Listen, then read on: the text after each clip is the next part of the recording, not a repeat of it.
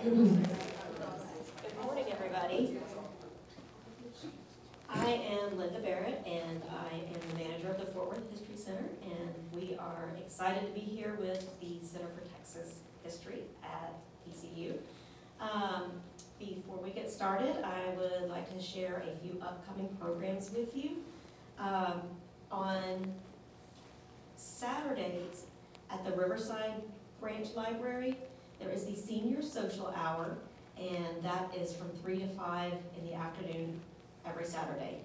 And then if anybody is looking to brush up on their computer skills, we have a variety of classes that are ongoing. There's a class for Microsoft Word at the new Lincoln Branch Library. That's down in far southwest Fort Worth off of McHart. That program happens on Tuesday, October the 10th from 3 to 4 in the afternoon. And then in the evenings, we have a couple of other programs. One on using Google Docs. That's on October the 10th. That's Tuesday from 6:30 to 7:30 at the East Regional Library. And then here at Southwest, also on Tuesday, October the 10th from 6:30 to 7:30, there will be a class on using Microsoft Excel. And then also we have, as part of our ongoing author series, Amy Martin will be speaking about experiencing the wild side of Dallas-Fort Worth, and she'll be here in this same room on Wednesday, October the 11th from 6:30 to 8 o'clock. So glad everybody is... Do you have a list of those posted somewhere? I wouldn't... They're on the website. Okay. Yeah, they're on the library's website. There's actually a tool called the Fun Finder, and if you go in there, you can search by location, by date, whether you want adult programs or kids programs. So it really helps narrow it down because we do offer a wide variety of programming. So welcome also to our Zoom audience. And I am going to turn things over to Cody Scott. She is the graduate assistant at the Center for Texas Studies at TCU.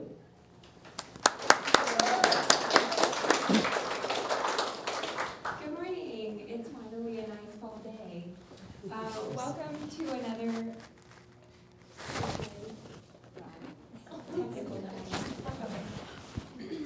welcome to another edition of the Preserving Our Past lecture series. We bring you these wonderful speakers through the generosity of the Summerlee Foundation and the Summerfield G. Foundation.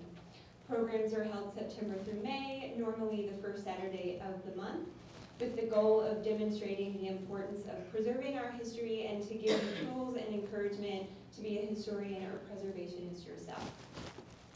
To learn more about center activities, Texas history, and research tips, follow us on Facebook and Instagram at the Center for Texas at TCU. And if you provided your email address on our sign-in sheet, we will make sure you receive timely program notices. Next month, we'll be joined by TCU's Dr. Alex Hidalgo and some of his graduate students for Aztec Pottery Reported Missing, the 2001 Antiquities Heist at TCU on November 4th.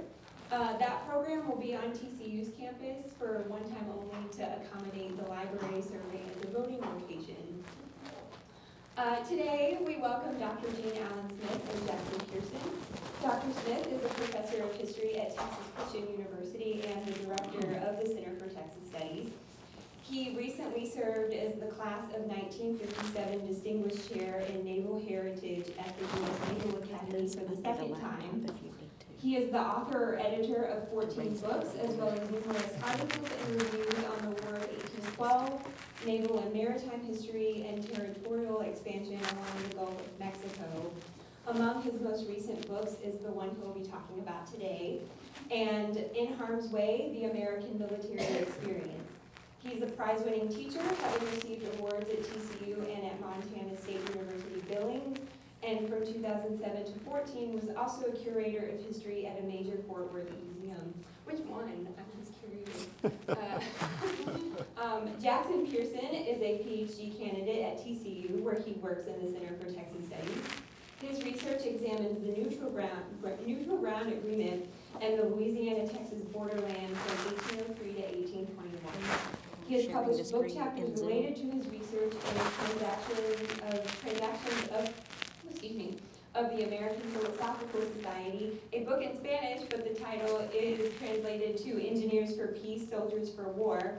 And he also has a chapter in the forthcoming Republic of Scoundrels.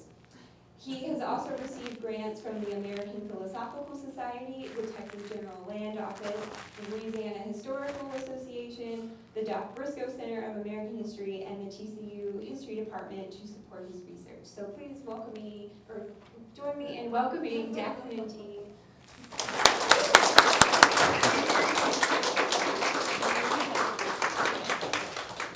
Hello all.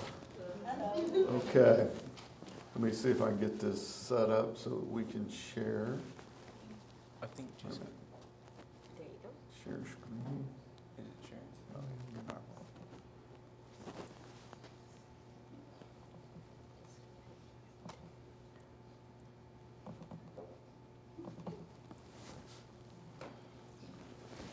There we go. If you need to, you can move you around on the screen if there's something that's, yeah. Move this slide to right up here.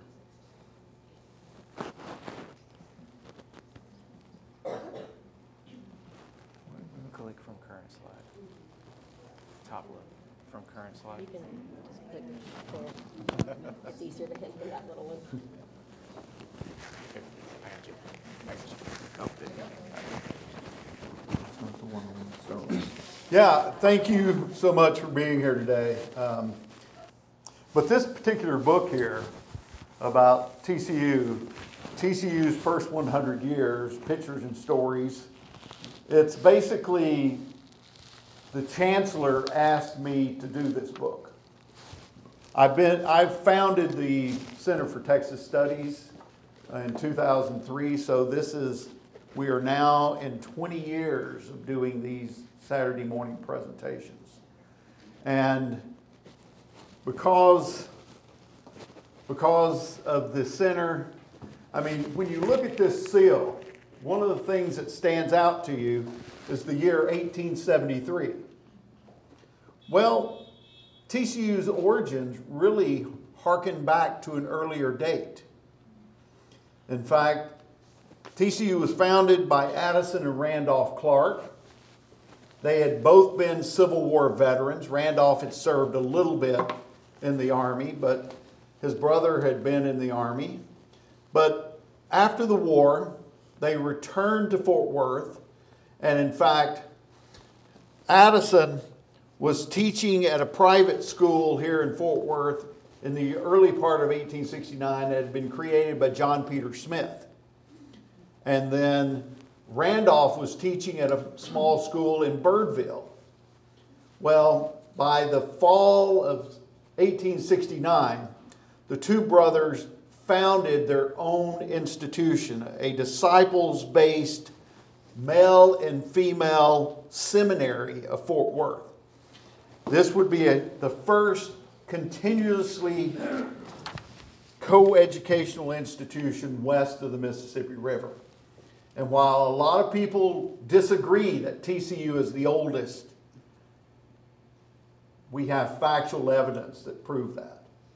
It is the oldest continuously co-educational institution west of the Mississippi River. And in fact, when the school started, it had 33 female students, 22 male students. So even then, there were more women than men. The average age was from early grade level to late adolescence.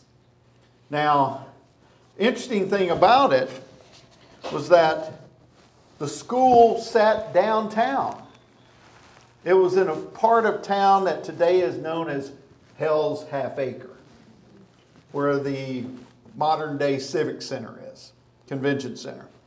And the exact location of the institution is still being debated.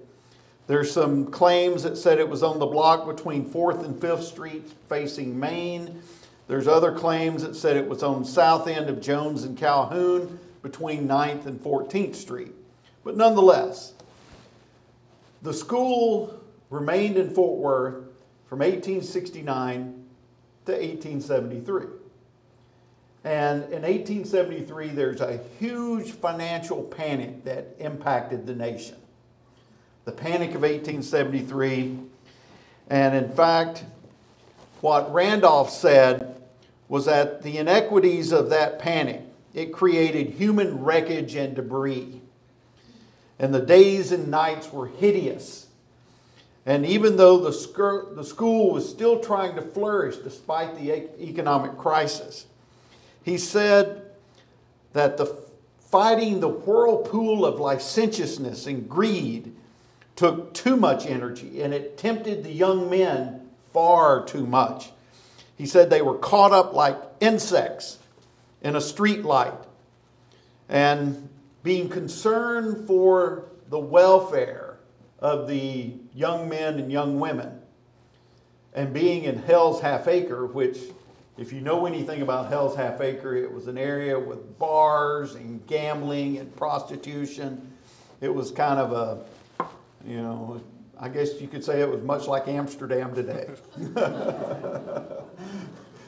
But nonetheless, the brothers would accept an invitation by a man named Pleasant Thorpe, who had created a little community in Thorpe Spring, Texas, near present-day Granbury, some 40 miles southwest of Fort Worth.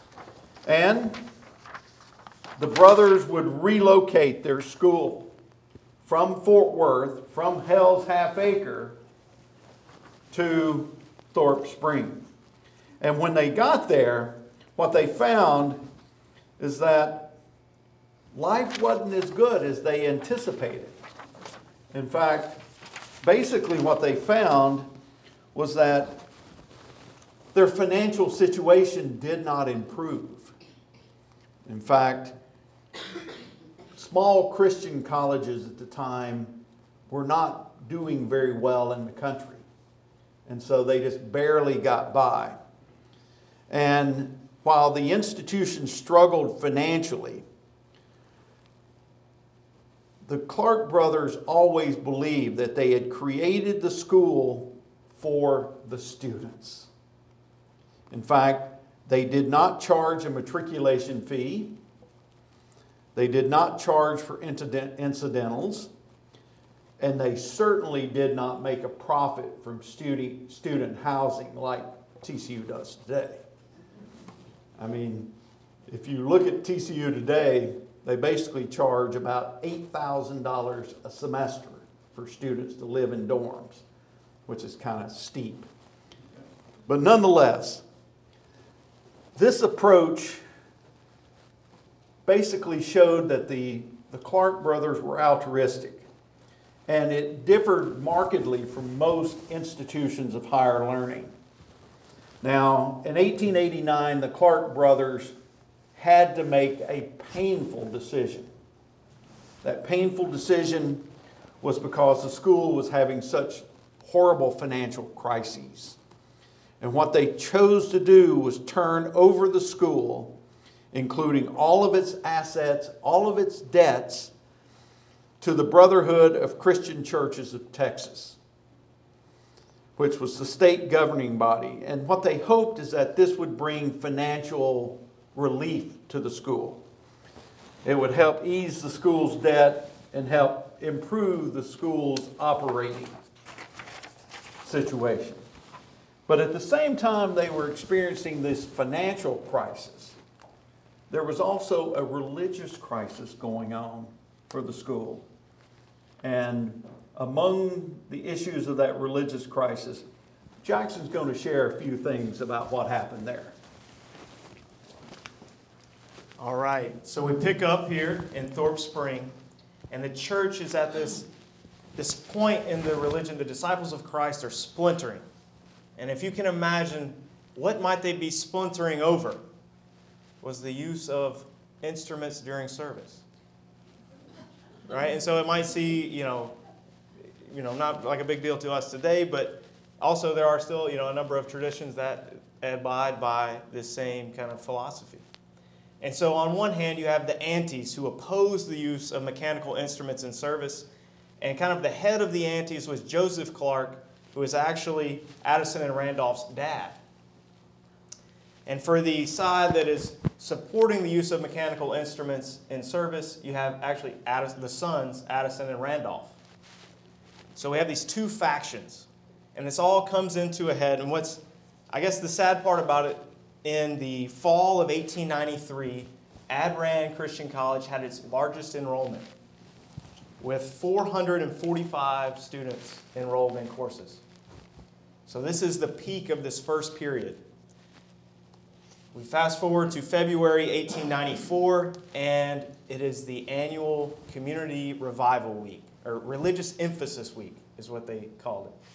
And so it's where the school would invite the surrounding community to come in, and they would have a week-long series of religious revival events, trying to recenter the students in their Christian faith. Now at this week, this is kind of the peak of the antis and the pros. And at the beginning of the service, Addison Clark gets up and he offers a prayer. He calls for unity in the church, in the school, and the community. His father Joseph gets up and he offers a prayer. And he emphasizes that while we are about unity, we're not going to stay here if you choose to use these mechanical instruments in service. Now the instrument at question was an ST organ that was made in North Carolina. It's a small little organ. And as they get done with the prayers, Addison calls out the first hymn. And Joseph and the rest of the aunties get up and walk out. And Addison turns, and this is where the affair in TCU lore earned its name. And Addison turned to the organist, Bertha Mason, and he said, "Play on, Miss Bertha." Now, the repercussions of this were pretty significant on the institution. The next fall, the enrollment declined to 294 students. So that is about half, right? So huge, steep decline. The school is basically we talked about financial crisis, but this is the point where the financial crisis is hitting. It cannot stay operating in Thorpe Spring.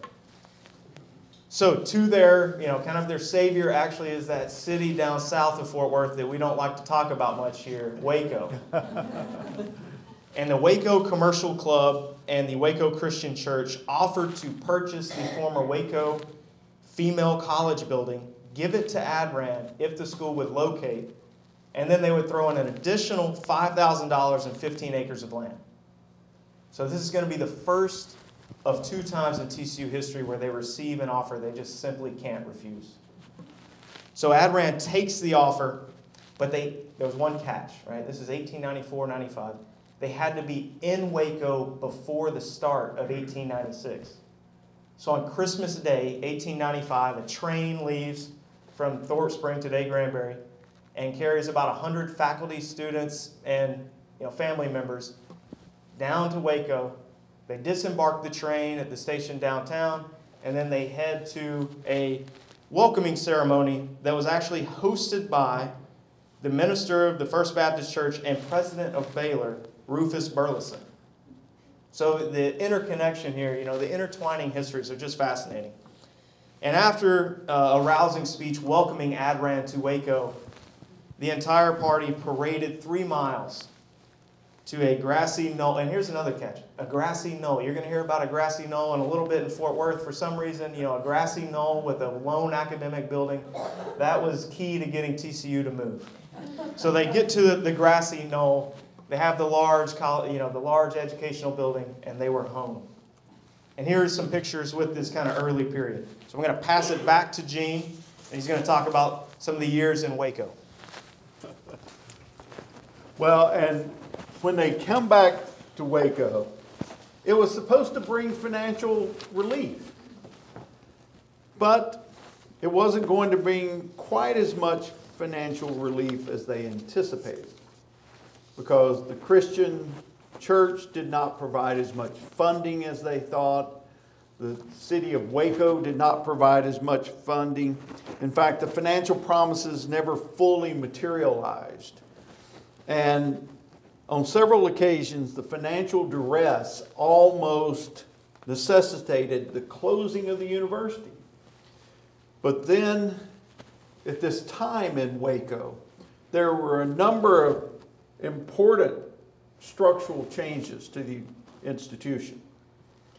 In 1902, the university changed its name from Adran Christian College to Texas Christian University.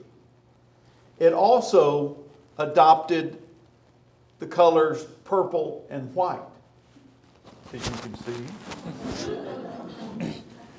It also adopted the horned frog as the mascot. And in fact, the student newspaper, the Skiff, began publishing 1904. So TCU all of a sudden started getting more students, started growing. And in fact, this building that you see in the top right corner, that was the largest academic building in the entire southwestern United States. Well, that became the heart of this new campus. And everything seemed to be going reasonably well until the straw that broke the proverbial camel's back happened Tuesday, March 22nd, 1910.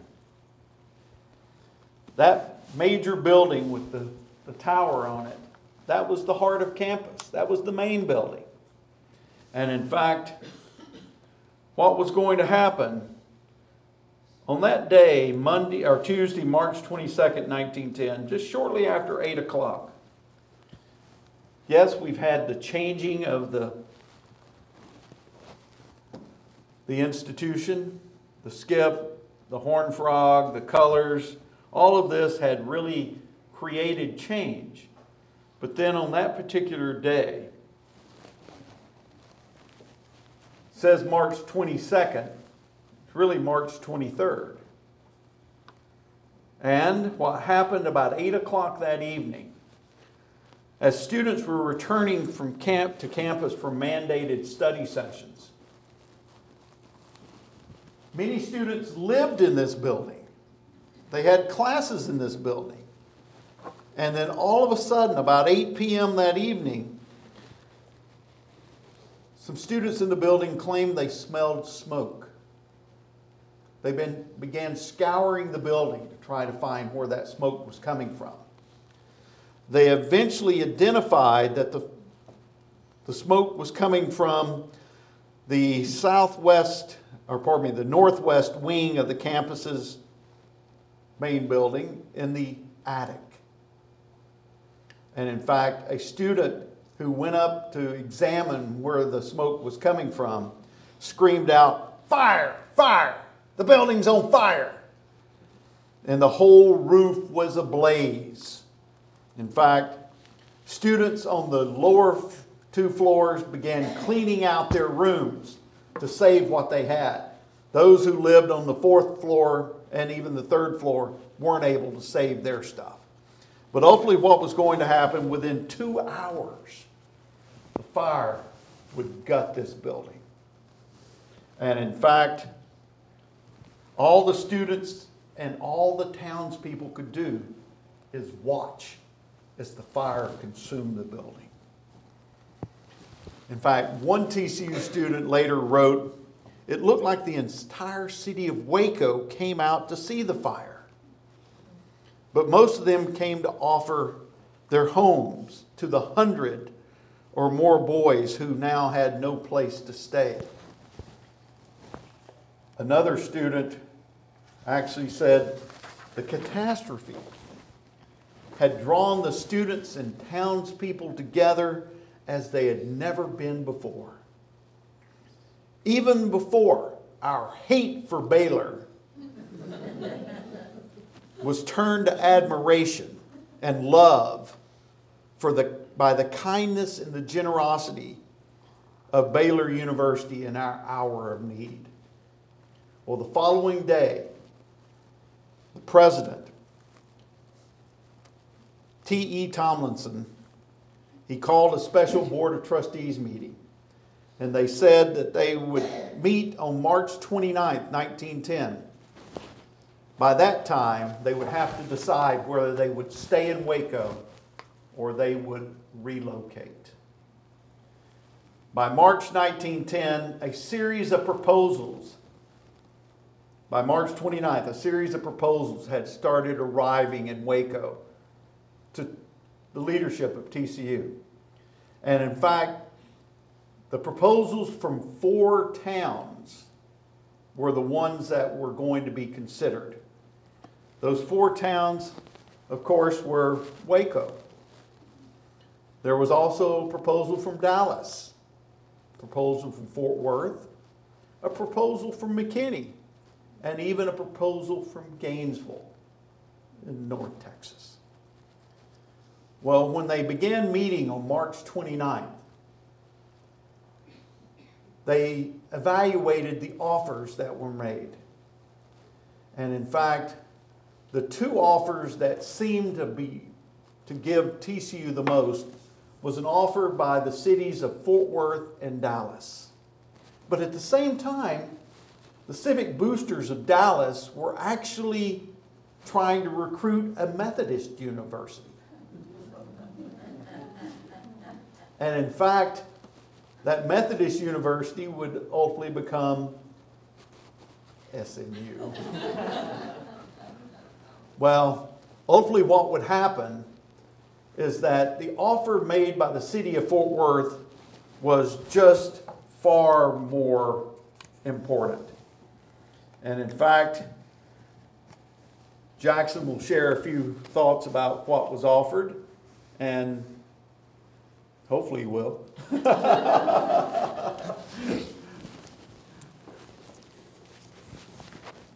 All right, so the offer from Fort Worth included a substantial number of acres where the current campus is located today. About 50 acres. See, Gene knew this information. He threw it over to me. So it included about 50 acres, but more importantly, it included a percentage of profits from a real estate company and development group that was founded by Amon Carter. So whenever this group made sales, some of the proceeds would actually go into the university's financial budget, right? So it kind of creates this rolling economy for the university. They also gave $200,000 to TCU. Yeah, a whole lot of money. But when TCU arrives in Fort Worth, are any of these buildings finished? No. So they come to Fort Worth, and initially they are going to go into a couple buildings that were known as the Ingram Flats. And you can actually see a picture of one of the buildings on the screen now. And on the first floor, there were classrooms, a dining hall, a chapel, office space, and a print room, or print shop. And on the second and third floor, they actually had the dormitory space for the students. And what's interesting, if you look at this picture in the bottom right corner, you can actually see you see the windows and then the small row of windows above it. So you can actually see looking from outside the classroom back, toward the street. So it's a very fascinating. That was the first picture taken at the new school when they opened in September. I think it's September 28th, 1910. And that's on Weatherford Street. So it's on Weatherford and Commerce, so it's diagonal from the Tarrant County Courthouse. So they had some prime real estate. If they only could have held on to that a little bit longer, right? Now, while this is going on, the first academic year is going to be downtown Fort Worth. City officials are scrambling, trying to get roads laid out, get utilities stretched out to this little grassy knoll southwest of downtown. And as this scramble is happening, construction crews are getting ready to start building the first 3 buildings that will be on campus.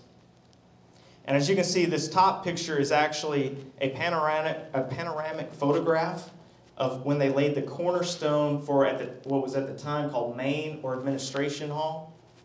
And today it is Reed Hall.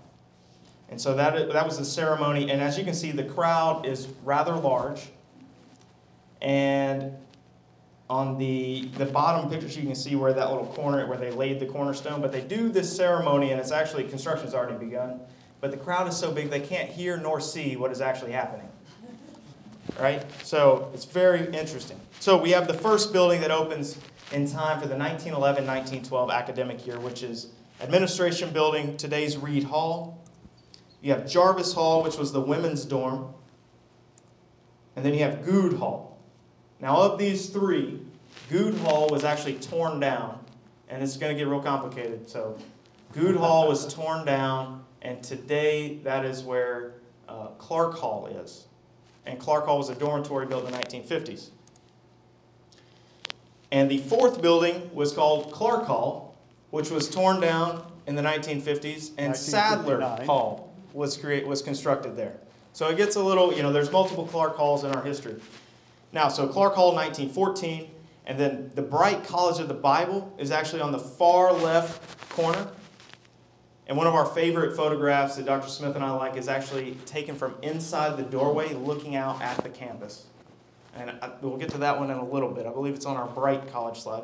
And then the gymnasium and natatorium, which is on the left side, it kind of is catty corner. It kind of occupies that bend in the campus. So it was constructed in 1921. Now, as you can see, there is one lone tree in this photograph. It is in the bottom right corner. So that was the first tree planted at TCU's campus. As you can tell, it was all a giant, when we say grassy knoll, right, it's just prairie land. And so that was the first tree planted. It was a gift from the senior class of 1912. And here's a picture of the tree today. And as you can see on the bottom left, there are a couple little trees. And so those were the first ones planted. And today when you drive down University, you see all these giant trees. But yes, this is when it started. Well, they're not giant in Texas. Well, for Texas, they're giant. Now, how did students deal with this move? So we actually found a diary from a student named Ambeline Tyson. And her first semester at TCU was the 1909-1910 academic year. So she was a student when the building burns down. And she said she recalled taking classes outside in the grassy field, going in the dining hall, taking it whatever space they still had on campus or where the classes were held that last year. And she and her classmates became greatly endeared to TCU. This transient, this kind of traumatic experience. You go to a school, it burns, and then she stays with it. And one of the things that we found in her diary that was the coolest little story, we both thought. Right the day before graduation, they had a small get-together with her and her classmates who had been through this experience together. And she lamented she didn't have any souvenirs from the party. But she said, "I shall never forget this and many other enjoyable times I have had at dear old TCU." And she believed the words of the old song, "When I am an old lady with children 10 and 2, I'll teach them the alphabet begins with TCU." I'm going to throw it back to Gene because he loves the streetcars. Yeah, among the positions I held before, I was the curator of history at a place called the Fort Worth Museum of Science and History when it reopened the new building there. And the first exhibit we did in that building was called "Let's Take the Streetcar." And I remember the president at the time, Van Romans, was like, "Well, we need to do a streetcar exhibit." And being the curator of history, I analyzed our collection and looked at our inventory and said, we only have like 23 items that deal with streetcars. And I was like, but I've got an idea. Why don't we look at where the streetcars went? So we focused on different parts of town, like we focused on the north side, we focused on TCU, we focused on Como, we focused on Stop 6, which, we call it Stop 6 today. It was never the 6th stop on a subway, on a streetcar line. At one point it was like number 7, at one point it was like number 10, but the point is, we looked at all these different parts of town. Well, what you see here about TCU is that one of the promises that had been made to TCU is that all utilities would be brought out to the campus and a streetcar line would be brought out. Well, that streetcar line doesn't show up. And in fact, what they ended up doing, the gravel road, that is what today we call Forest Park Boulevard. And that was the only access because they didn't have a bridge across the Trinity. And so you came diagonally, or basically stair-step on your way to Fort Worth. Well, the streetcar finally arrived at TCU in 1916. The North Texas Traction Company, that had been responsible for streetcars in the city, actually finished the project. And when the streetcars arrived, the students were just overjoyed because streetcars were cheap, they were easily accessible. Students could ride the streetcar and go to downtown. It'd take about 30 minutes. And how many of you have ridden the TRE from downtown Fort Worth to the airport? You know, when you get on that, you can read, it's kind of relaxing. These streetcars were anything but relaxing. In fact, what is said is that the big green bug, as it was often called, well, when they began, it began with a whir and a bang. And there was clanging and lurching and stopping, and each turn tossed the people from side to side. The air was filled with sounds, and in fact, jostling people and constant movement. But even so, trips from the campus to downtown became so popular that the company began decorating streetcars with banners and horned frogs and painting them purple because so many students were riding the streetcars. And you may or may not know, but unfortunately by the mid-1930s, you had the advent of automobiles and buses and roads and petroleum, and the petroleum companies, the rubber companies that were producing tires, the automobile companies, they all began campaigning to get rid of the streetcars. And we did, unfortunately, here in Fort Worth. When we did that exhibit in 2009, there was actually a movement afoot downtown in the city council to revitalize streetcars. And it never happened. But that's kind of disappointing because what ultimately happened, as you drive around town today, you can still see where the streetcars went. Forest Park Boulevard, very wide road, streetcar went down that. Camp Bowie, very wide road, streetcar went down that.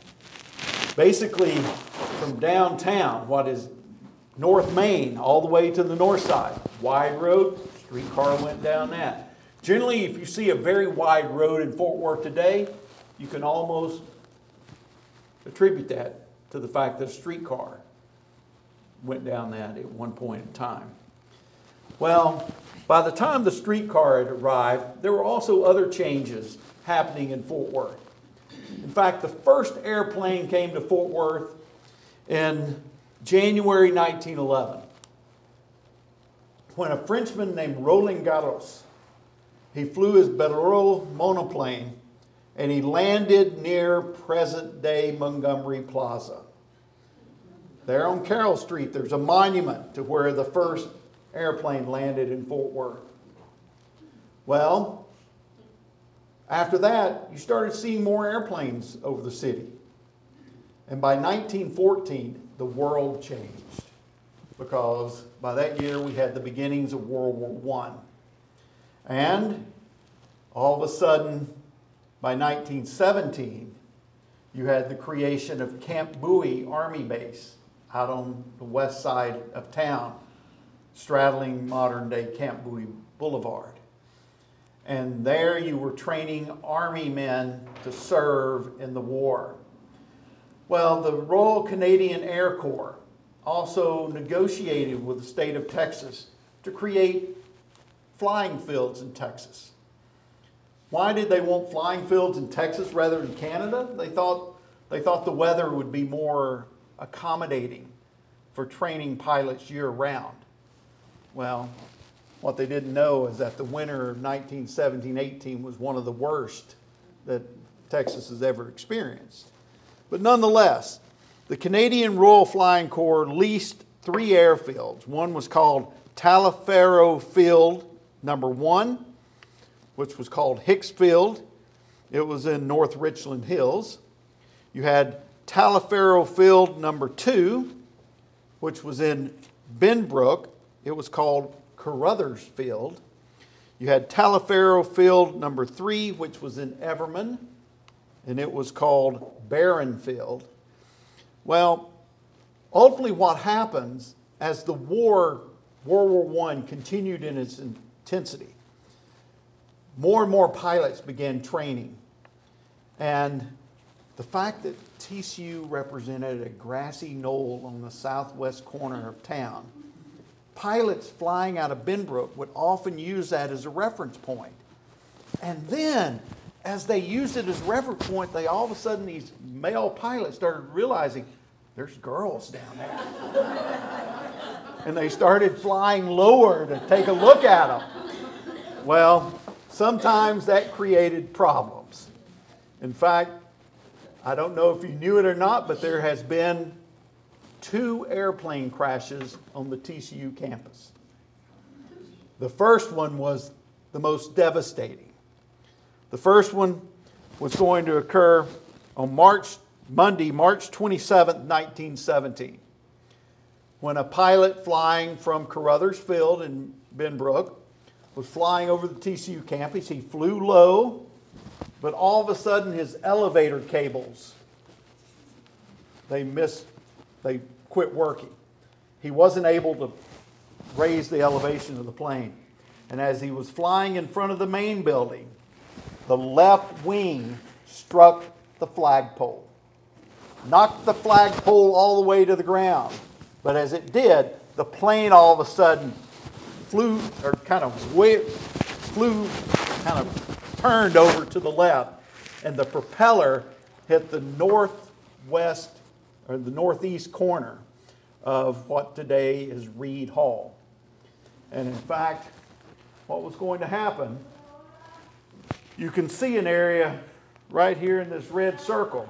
There was a revolving door, which is the north door to Reed Hall. There were 3 young women in that revolving door when the plane hit.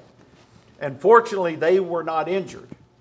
But the plane's propeller knocked 24 feet of brick off the building.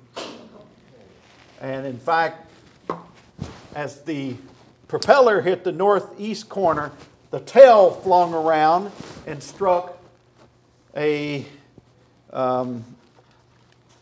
what is it called? Arbor walk.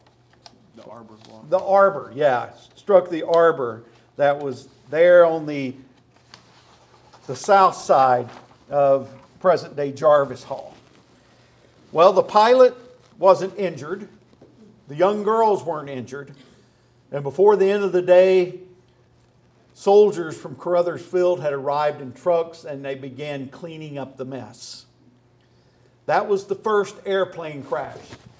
This wooden piece here is actually in special collections in the library. It is actually a part of that airplane that struck the TCU campus. A second episode happened in November 1917 when the Carruthers football team was playing the TCU football team across the street from Reed Hall, or from the main building, where today the TCU library is located. And in fact, toward the end of the game, a pilot was taking off because the Carruthers players actually won the game. And as he was taking off near where present-day UCC Christian Church is, his wheels hit a barbed wire fence, and in fact, it tipped the plane up like you see here. It did damage to the plane. The pilot wasn't injured, and very soon there were fans from the game that were circling around the plane, and they were very curious what had happened, but they weren't very happy because their team had lost. But nonetheless, they would end up, the Canadians would end up bringing a truck and carting the player and the pilot and the plane away. Now, those were the two plane crashes that happened on the TCU campus. There's another episode that happened that was also right at the end of 1917. And this is an epidemic that is known as,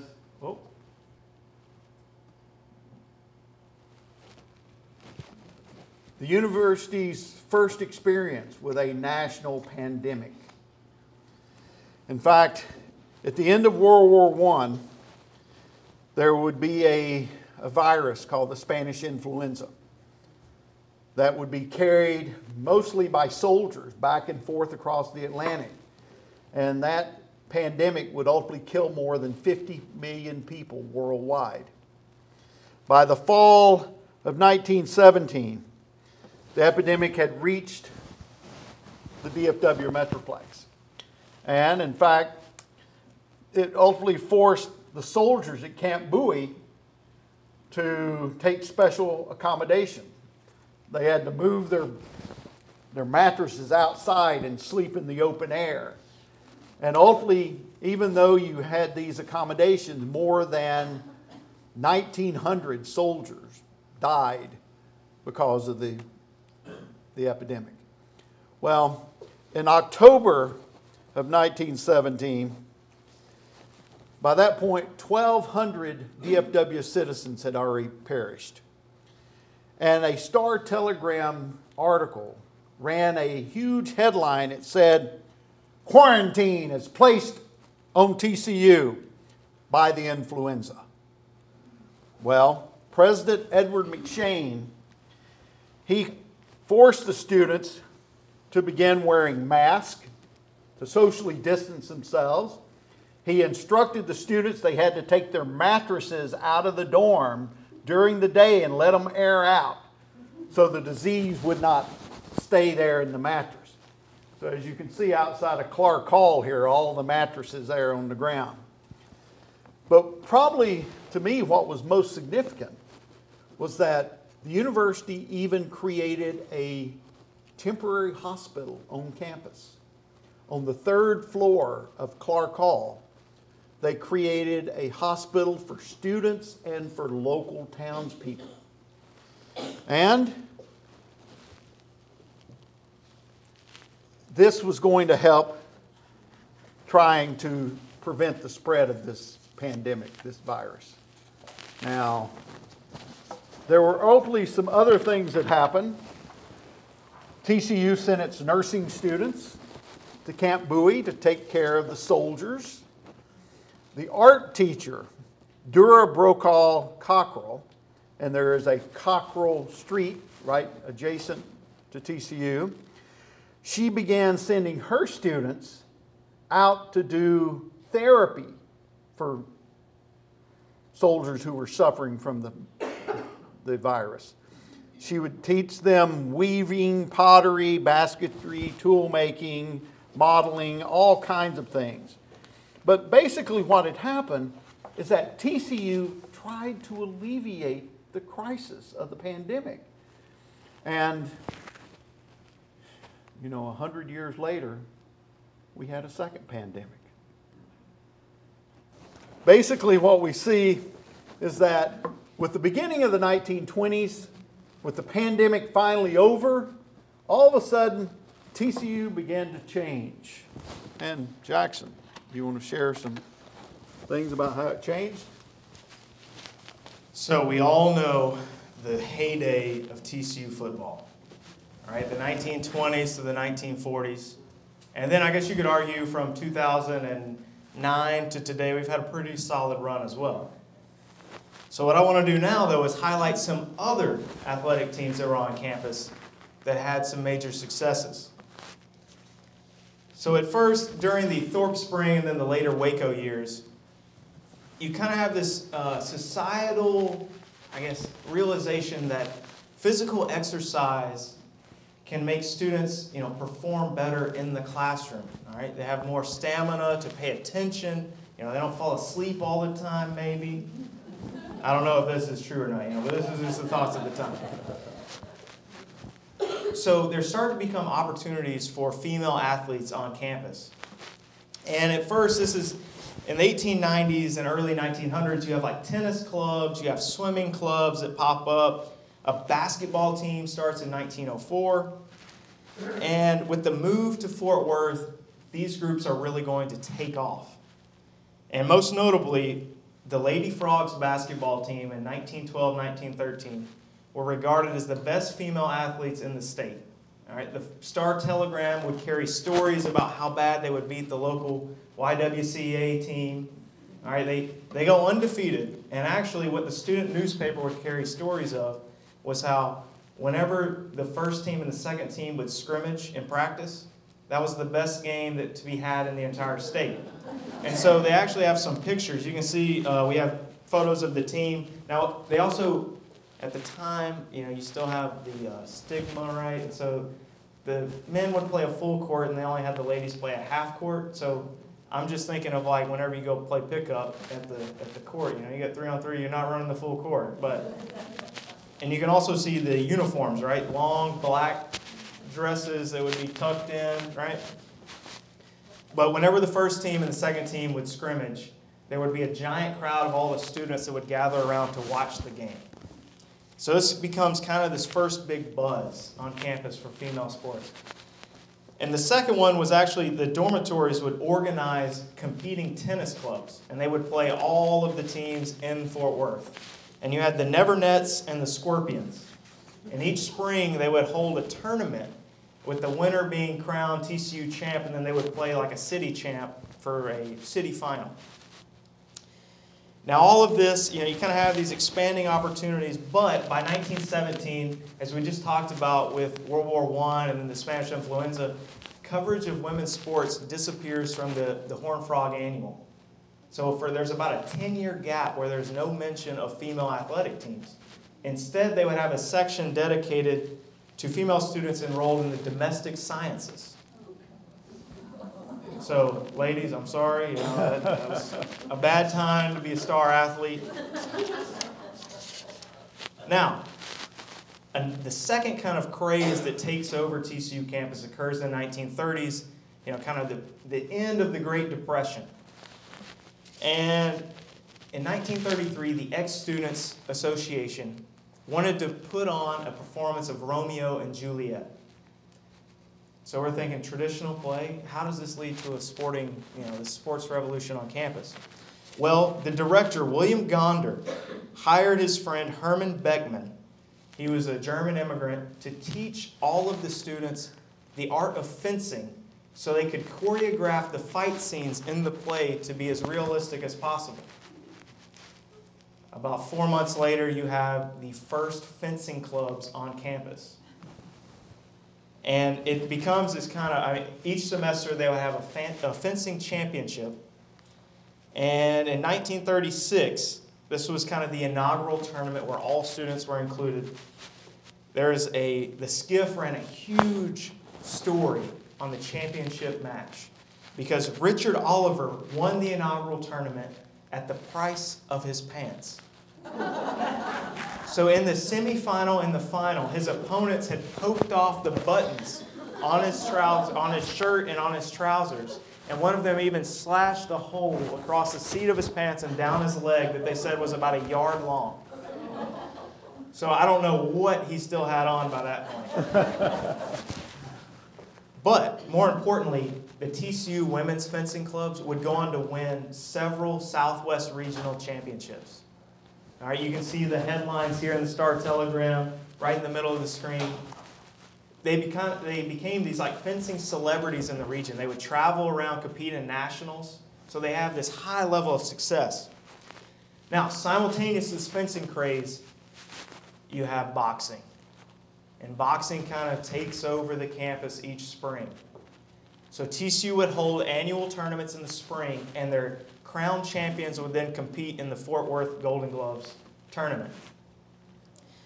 And what they did is they scheduled the now this is kind of tough. I can't imagine being one of these students participating in it. On Wednesday nights, they would schedule the semifinal bouts. And they had 6 different weight classes. They'd have two fights per weight class. And on Saturday night at 9 o'clock, they would start the championship night. So they'd have 6 fights. So these guys would have to, you got to win on Wednesday, then you got to win on Saturday. And if you do that, then about 2 weeks later, you got to go fight in the Golden Glove in the city tournament. And several of these fights, such as the 1937 scrap between Bobby Bass and O.A. Ritchie, almost brought the gymnasium down. More than 500 fans were jumping, screaming, and it just takes off. Now, unfortunately for some of the heavier weight classes, you know, there were some football players who were also extremely talented boxers. So I don't know which students were brave enough to take it up against the defensive lineman. But Glenn Bull Rogers was a handful. And so this is actually a picture of him fighting against another TCU student in the Golden Gloves tournament for the city of Fort Worth. And Bull Rogers won the 36 and 37 heavyweight crowns at TCU and for the Fort Worth Golden Gloves. So he clearly had some skill. Other students, such as Buster Nix, would win the 1940 light heavyweight title. And then the 46 and 47 TCU boxing teams won the Fort Worth District team trophies. So there's kind of this rich tradition of fencing and boxing that takes over. Now, I'll be brief with the football. We had a lot of coverage for this last year with the national championship run. So, as you can see in the top left, you have Clark Field, which is where the library is today.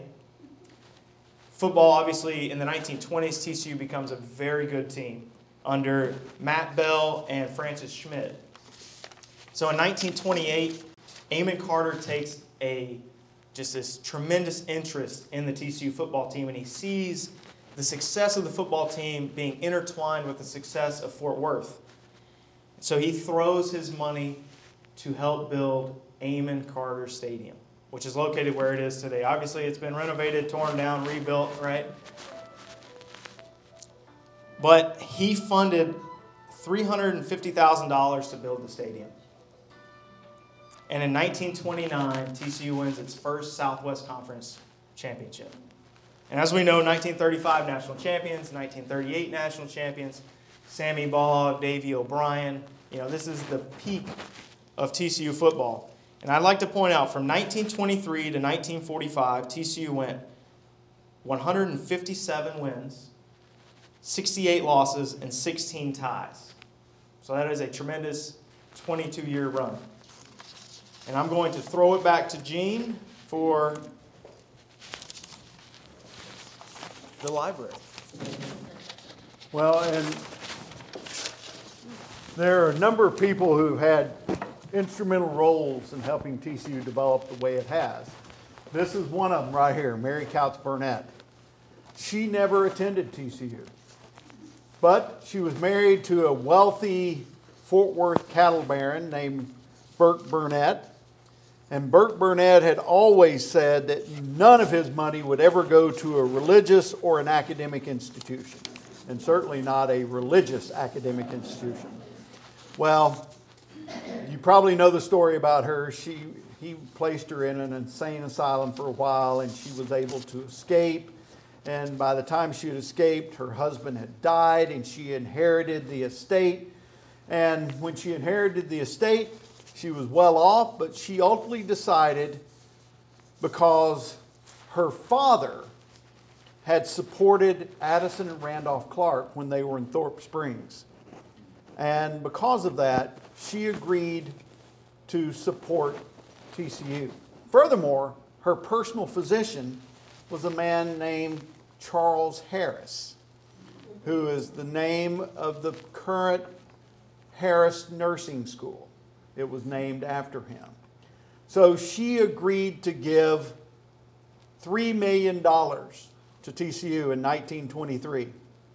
And of that money, she said $150,000 of it had to be earmarked for the construction of a new library. That would be the new library. And the key to that was the nice little fish pond out front. Well, we have a newly designed library in the last few years, and it has a area out front that's shaped like that, but it's not a pond. It's just a flower bed now. But nonetheless, her contribution, her $3 million in 1923, it equates to about $46 million today. And that was what made TCU financially. That got us out of the hole and gave us a sense of confidence and a sense of well-being. And other boosters that have helped over the years. Amon Carter, you heard how he helped bring TCU to Fort Worth. You heard how he helped create the Amon Carter Stadium with his own money, but he also got the city of Fort Worth, he got townspeople to donate 60% of the cost of the construction of the stadium. But you also may know that he was involved in a lot of other things. He helped bring the first Air Force airplane building plant to Fort Worth. He convinced Southern Air Transport, which is now American Airlines, to relocate from Dallas to Fort Worth. He also convinced several oil companies to come to Fort Worth, as well as Air Force Plant Number 4, which was created during World War II, and that is now the headquarters for Lockheed Martin Aeronautics. He also convinced Bell Helicopter, which is now Bell Helicopter Textron, and he even supported TCU over the years, not just its sports programs. When Davy O'Brien won the Heisman Trophy, he had a stagecoach and horses transported to New York so he could be taken from his hotel to the site of the awarding of the Heisman Trophy in a stagecoach. Well, that was kind of cool. But he later served on the TCU Board of Trustees.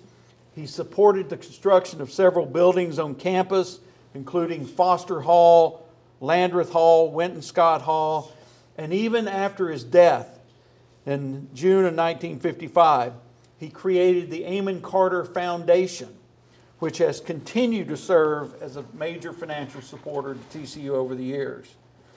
So Amon Carter had played a major role.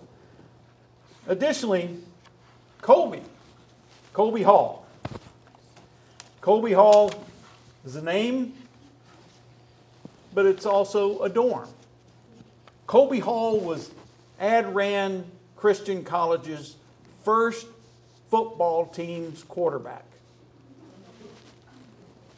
He later transferred from TCU, studied at Transylvania, got his BA, then he eventually got his MA at Columbia University, and by 1912 he had come back to Fort Worth to work at TCU as an educational secretary.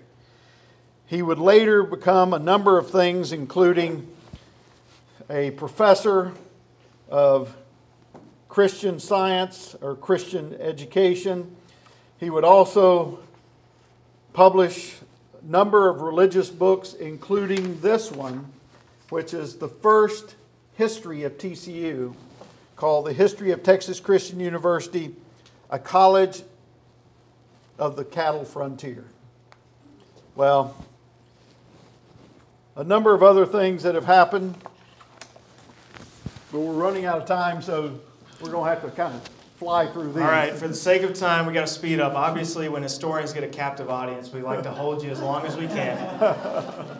But we're going to skip ahead there. We have fascinating stories in the book about the beginning of Bright College of the Bible, TCU in World War II, and actually right in the middle, Harrison Miller Mosley was a TCU graduate, and he served on the Manhattan Project and helped develop the centrifuges that could separate uranium to make the atomic bombs. So he was actually a graduate student in North Carolina. Very fascinating story. TCU integrated over the process of about 22 years. So it's this long integration process that starts with the professional schools, like the evening college, the Wright Divinity School, College of Education, the College of Nursing, all these programs integrate in this 20-year period before the main campus does in 1964. And In fact, then, it began integration during the period of World War II. yes, during World War II. World War II also leads to the clay tile roofs, air conditioning comes to campus, and there was a TCU airport. All this is in the book. And what we want to end today, we have biographical vignettes on a whole host of characters. We're going to end today with the evolution of the mascot.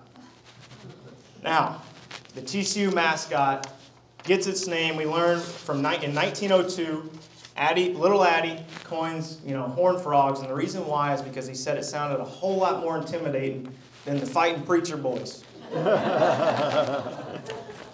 And pretty much from the beginning, a young child would be the mascot and would wear like a jersey number, maybe 1/2, and stand on the sideline.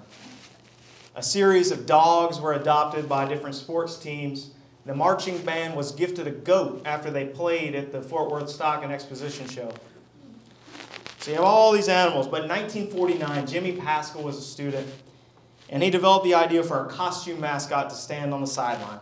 And the student government earmarked $50 for the construction of this suit, and it was kind of like paper mache together. I don't know how he managed to wear it and it didn't fall apart. But they coined the term Addie the Frog. Then they changed it to Addie the Fighting Frog. And by the 1960s, there was an annual tryout. It was sponsored by the TCU cheerleaders and the student government because they had a lot of people who could win the vote but weren't necessarily good mascot material. So they tried to wean them out. And in 1973, for the centennial at the time, you actually had the first iteration of Super Frog. And so you can see he kind of looks similar. He's right beneath the TCU 100. He looks a little similar to the Super Frog today. Now, in the intervening years, there were some weird ones that came out. I call one of them like Moon Frog. Anyway, I don't know. And today we have Hypnotoad. And yeah, now we got Hypnotoad, so maybe we're going back in time with these. But with that, we will conclude. So thank y'all so much for being here. And one of the things I want to tell you is that, TCU has been here in Fort Worth now for 113 years since it returned. And during that time, you've had a partnership of growth with the city and the university, growth, mutual enrichment, and community throughout the 20th century. Well, interesting, our original 1873 charter states that Adran Christian University would fulfill its mission to promote literary and scientific education. And today, the university still works to promote those basic ideas. And so, thank you so much. And if you're interested, we have copies of the book in the back, so you can always go get yourself one. And we'd be happy to sign it if you'd like. So, thank you so much for being here today.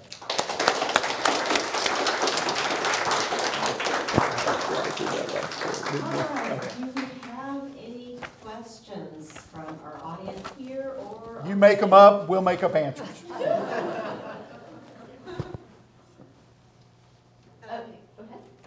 I've seen where the original location, Hill South Baker, that there's a platting of the location at 4th and 5th.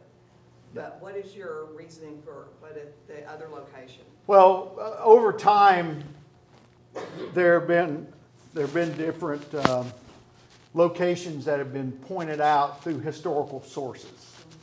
So, as a historian, you always go back to the time period and you try to look at what the sources tell you. So we've got at least 2 to 3 different sources that it was telling us. Here's what sources? Pardon? Do I have to buy the book to find out the sources? It'll help. Do you not remember? I don't remember all the sources. What started the Waco fire? The Waco fire, from what we understand, it was an electricity electricity. Yeah, it could have been a short. Yeah, Yeah. So they actually had the power plant located right behind the main building. And so you can see, there's some pictures of the Waco campus where you can see this power plant right behind it, and so it runs directly into the building. And so they just think, yeah, it was an electrical wiring, something just sparked, and then as soon as it did, I mean, There was no insulation on wires. They were all Knob and, Rat yeah. happened to have stepped from this wire to that wire, it may have turned into an arc. Yeah. Well, and one of the things, when we created the new campus, the original buildings, they were built with reinforced concrete and steel. And I remember back in 2015 or so, we were tearing down the building behind Reed Hall that connected it to the old student center. And I remember talking to a guy who worked in building and grounds, and he was saying, yeah, we're going to get this thing torn down. It'll probably take us about 2 days. I said, oh no, it's going to take you much longer than that because of the reinforced concrete. It took them about 4 weeks to tear the building down. I can remember my brother, some years older than I am, but I was 8. He went to TCU in the mid-50s. And this is an integration thing. TCU had Negroes, that's not what they call them. But they were Nigerians, they were foreign students, and they came, and they all wore a beanie, which identified them from the black people that might be mowing the yard down the street. Yeah, And that's this integration of people. yeah. yeah, I'd like to, jumping in from that, starting in the 1930s, there are a lot of foreign exchange students that start to attend TCU from different countries. Is this better? All right, so there's a lot of foreign exchange students that enter TCU starting in the 1930s. We see articles in the student newspaper talking about students from Ecuador. Actually, a member of the Ecuadorian royal family attends TCU in the 1930s.